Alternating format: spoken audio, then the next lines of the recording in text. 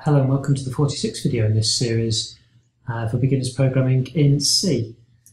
So it's been a while since I've done a video because in October I had a lot on with work and not much free time, and I think I last left off looking at singly linked lists.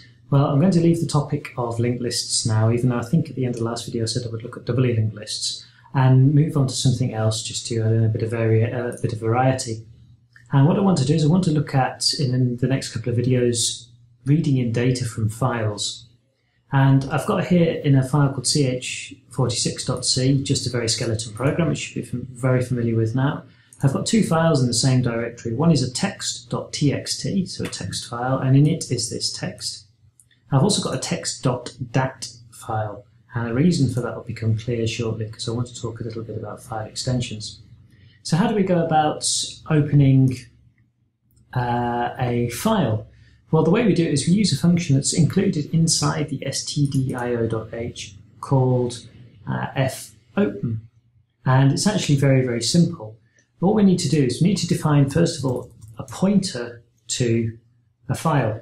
And we do that by using capital letters, and we use something called a file. Now, file is actually a structure which, if you go and open your stdio.h, you'll see the definition of this structure, and I won't go into it in this video as it's completely unnecessary, but suffice to say this is a structure which can contain the information of a file, and what we want to do is we want to make a pointer to file like this. So we create our pointer here to a file. So this is going to point at an area of memory where our file resides, and our file structure defined by file here will contain the information from that file.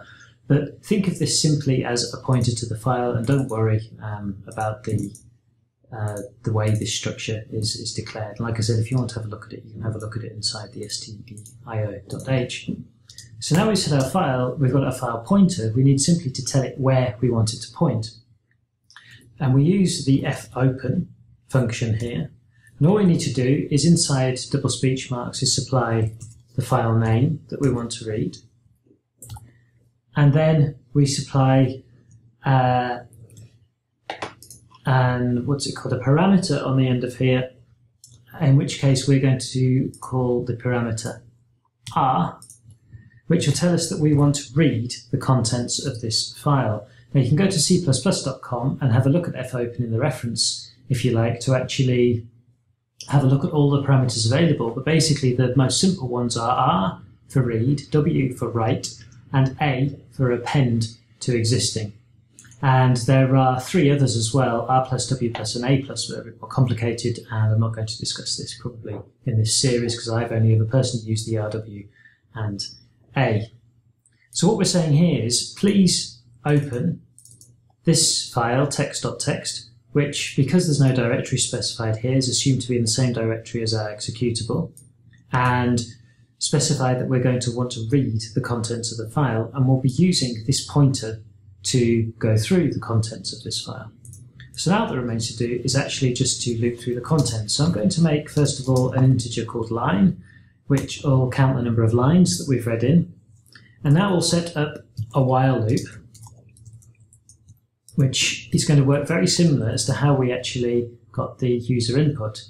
So what we're going to do is, and before we do anything with getting input, we of course need to define an array for our input. So I'll just make car input, and let's make it massive, 512 characters, up to 512 characters per line it'll read, which is obviously more than enough. And that will just use our fgets as we've used in the past. And this time we're putting into our input, we're reading in 512 characters. And this time, because when we're reading not from the stream that's coming in from the console that we type, which puts a new line on the end, this won't do any of, when we're reading in from the file, this won't happen, this appending of a new line by the program, as you saw with the input. It'll just read the number of characters in purely as they are. So we'll specify the full 512, and then we want simply to say that the stream we're reading from is no longer std in, but now it's the pointer to our file. So this will now read then, line by line, the input from that our pointer will read. So another way to think of this pointer is really reading into a stream, like with the standard input when we were getting user input, and each line in the stream is defined by pressing the enter key. So the first thing to do here is then just to increment the line so we know how many lines we've read in, and then all we'll do is we'll just print what we've actually read in. So I'll have line, and then let's make a little sort of arrow like this, and then an S like this, and then we'll print out our line, and then we want to print out what input is being read into our character array. And that's all there is to it. We don't need to append a new line on here because the new lines already exist inside our text data here. On the end of these two lines here, there is no new line on the end of this one here though.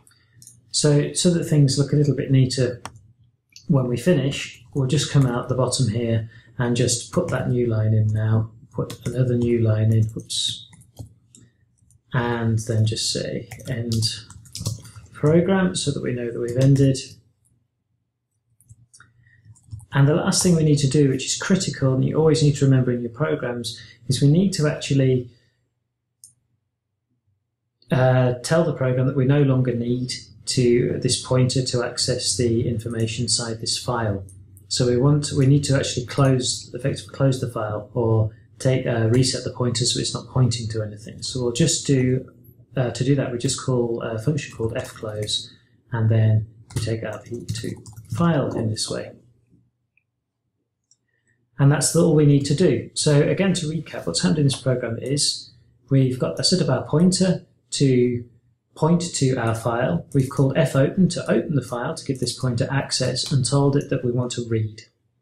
We've then set up our character array to read in our line, and then exactly the same way that we read our standard input when the user's entering lines of information and pressing enter for fgets, we read in the lines of the file using fgets, except this time the string is no longer the stdin, it's our file pointer. Then we'll just print the line we've read into the screen, say the program's ended, and crucially, close the file. You should never leave the file open.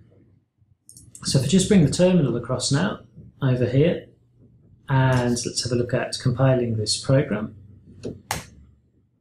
And I've missed off a bracket, have I? Yes, whoops. Sorry about that. You can tell I'm a little bit out of practice with the videos after such a long break. I'll just compile again. Okay, now run the program. And now you can see that it's read in the lines of text. So, hello, this is some text saved in a .txt file, end of program.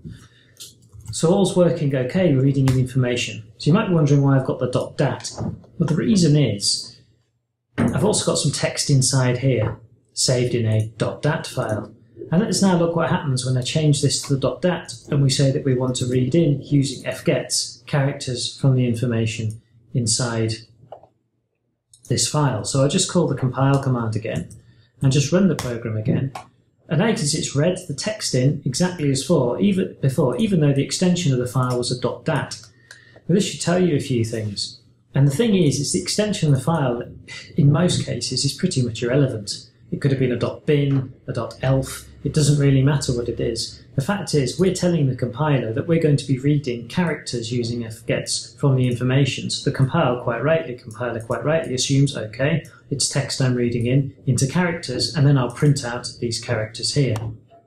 The fact is if you made a file named .dat, it would be fairly misleading to someone else who is maybe using the files associated with your program, because usually you have data stored in a .dat or something like this. But the point I wanted to bring across is you see lots of extensions for files inside that come with programs, and more often than not they contain text, particularly with settings and things. It's just the extension is named something completely different. So for example, in the chess program, people might say for opening book .obk, and if you open it with a text reader, you'll find that you can read all the lines in there. They're just moves and lines.